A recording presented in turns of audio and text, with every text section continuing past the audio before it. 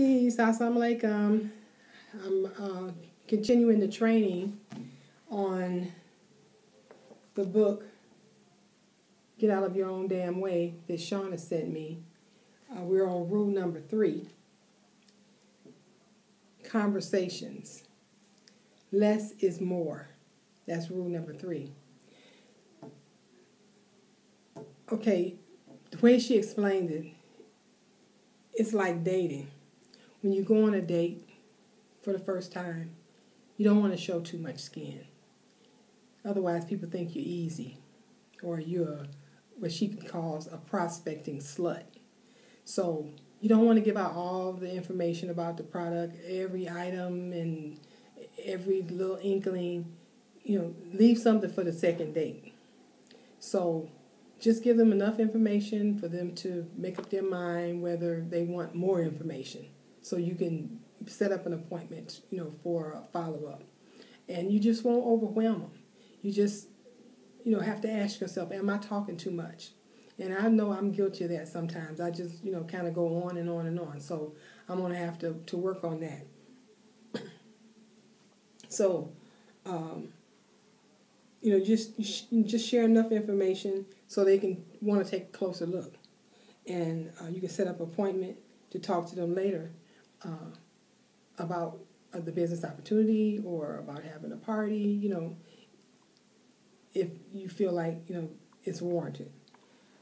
Rule number 4, be authentic.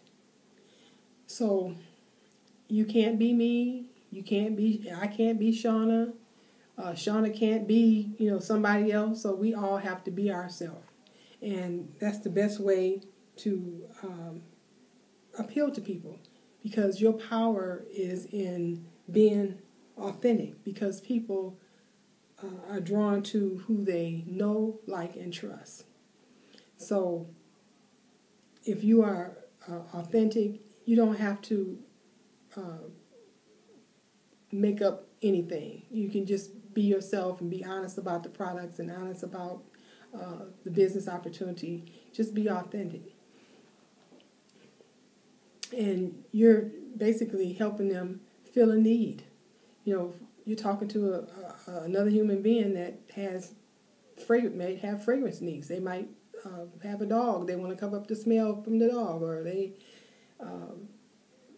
smoke and they want to get rid of the cigarette smoke smell, or whatever. So you just find out, well, what are you trying to do? What kind of fragrance products are you interested in? And so you're helping them fill a need. And so it's the same thing with the business opportunity. You're helping them fill a need with that. Maybe they need more money to help pay bills, or maybe they need more money to pay for their college for their children, or for a savings account they're trying to do. So you find out what their need is and see how Scentsy can help fill that need. And use as many products as possible, so you can be confident in the information that you're sharing about the products. If you use the bars and the warmers more, then you're going to be more comfortable talking about those. But you should have tried the counter clean. You should have tried the laundry products, so at least you can tell some kind of experience about the product if somebody asks you, okay? Or talk to one of your upline people and ask them, okay, well, how does that work? Or so at least you can explain, how the products work if somebody asks you. Okay, so rule number 5. You can't say the wrong thing to the right person. So don't worry about being perfect. Sometimes words don't come out exactly like we want them to do. We want them to. So she talks about hiding behind text messages and Messenger and Facebook messages and emails and all that, and just leaving voicemails for people. Pick up the phone and talk to people. That is the best way to communicate. Just pick up the phone and talk to them. And I'm bad with that. I have to admit I haven't done that. So I'm going to start calling my customers back that I have had over the last few months and ask them, how did your products work out for you? How did those bars work out? How did the room spray work out? What did you like about it the most? Or which one was your favorite? And, did you need to order anything else? Or do you think you'd like to have a party? Whatever I decide to say. And not worry about being perfect, because perfection does not exist. And this part here, I'm just going to read it because I thought it was really good and I don't want to mess it up. It says, trying to be perfect causes the problems. causes the problems. You can't get better if you don't talk to people. But you're afraid to talk to people because you're not good enough. You will miss out on offering the opportunity to people to be a customer or to be a new team member, and just because you didn't speak up. You're afraid to speak up. And so those people end up going to somebody else because you didn't speak up. So rule number 6, you will find yourself, if you find yourself convincing, stop. If you try to convince somebody to do something, trying to convince them to buy it, the product, trying to convince them to join, just stop. Just stop. Either they're not interested at all, or they're not interested now. Sometimes it's not the right time. Maybe they don't have the money right now. Maybe they are busy in their life too much right now to join Cincy, and so it's not the right time. So don't try to pressure people into doing something that they haven't decided to do on their own. If they don't decide to do it for themselves, it's not going to work out. It's just not going to work out. I've had people that I've kind of prodded them and coached them and, yeah, you need to do this, yeah, you really need to do this. And it didn't work out because their heart really wasn't in it. They really, every time it was time to put an order in, they had to call me for me to help them put the order in. They never did really get the workstation down because that wasn't their focus. And so it was more work for me, really, because they weren't independent. They really weren't working their business independent. They needed to lean on me to really do anything.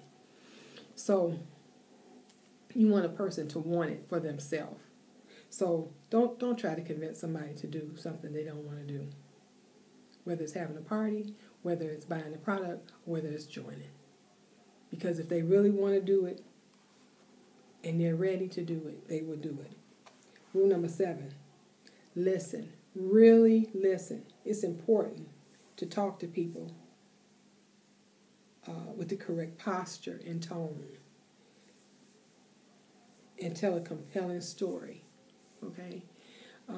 It's important to listen and learn what their needs are going to be as a customer or as a new team member. Okay? That's how you learn. You listen. And everybody's going to be at their own pace. Some people are going to just run with this right out the box, and some are going to come out the box a little slower. But you have to let people go at their pace. You can't, force it. In other words, you can't force it. It needs to be natural.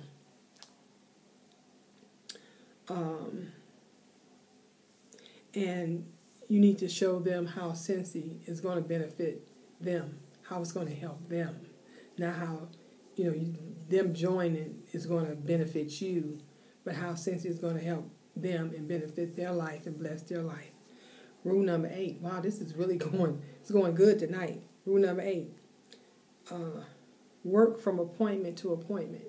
Now, I need to work on this. I definitely need to work on this because I will talk to people and I'm having a hard time getting to the next date, okay, for whatever reason.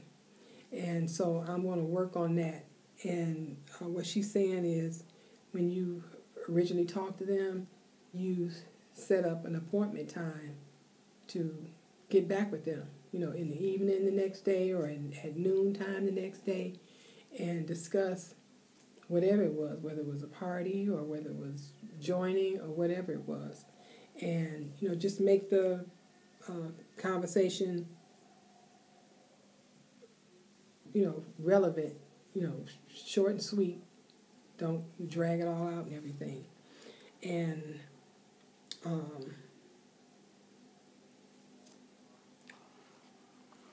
just make it an appointment that was, worth your while.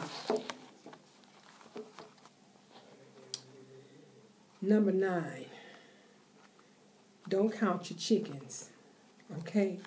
Don't count people until they actually sign. Because, people will tell you that they're going to do whatever, and sometimes it falls through. So if you are kind of distracted and worrying about, this person was supposed to do this and they didn't do that, and they were supposed to call me, if they don't call you back, they weren't really interested. They weren't ready.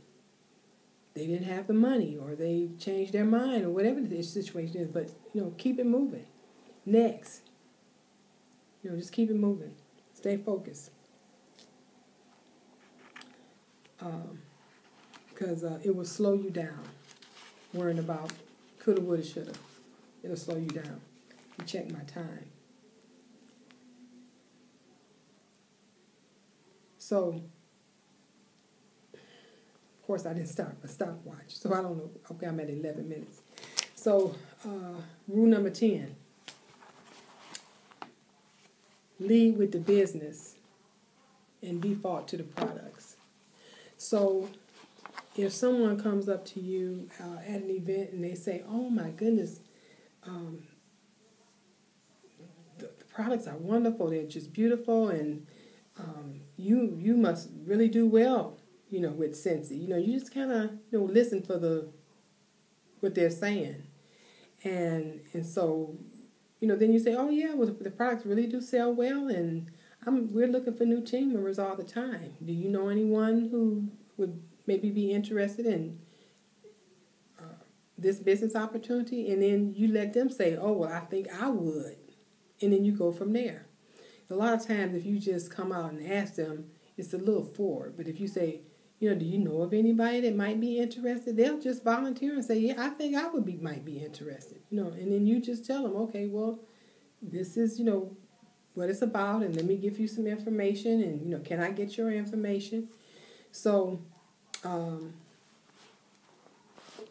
that way, you're not, when somebody comes up and says, "Oh, all the products, they look so wonderful," and you say, "Oh yes, well bars are $6 and this is that," and then they say, "Oh well, maybe I think I might want to sell," but you talking to them about buying a bar, so you have to kind of listen for what they might be interested in. When you calling people back, don't leave rambling voicemails. Okay, so just basically say, "Sorry I missed you. I'd love to pick your brain about something. I'm available to chat tonight at whatever time, or tomorrow morning at whatever time. Give me a call. If I don't hear from you, I'll call you." And so that way they know that you're going to call them back. If you don't hear from them, you're going to call them back. So I'm going to stop here because we almost at 15 minutes. So I'm going to try to do these trainings at least once a week, a video about this book until I'm done with it. So you guys have a great evening, and thanks for watching. If you have any questions, comment in the box, and I'll try to answer the questions for you. Peace. Assalamu alaikum.